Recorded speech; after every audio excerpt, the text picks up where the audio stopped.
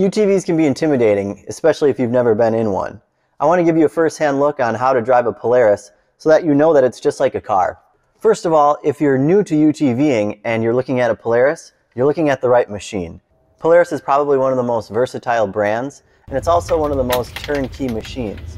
Three main components of a UTV: the steering wheel, the shift lever, and the go and stop pedals, just like in Fast and the Furious. First, I'll explain the gears. You have park, reverse, neutral, low, and high.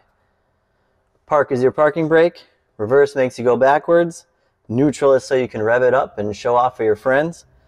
Low is a low gear. When it's in low gear, you get a more even distribution of power to the wheels. This gear is for rock crawling, or really if you're stuck anywhere, low gear should help you crawl out of it. High gear is what you'll keep it in most of the time when you're riding on the trails, on the road, around your yard.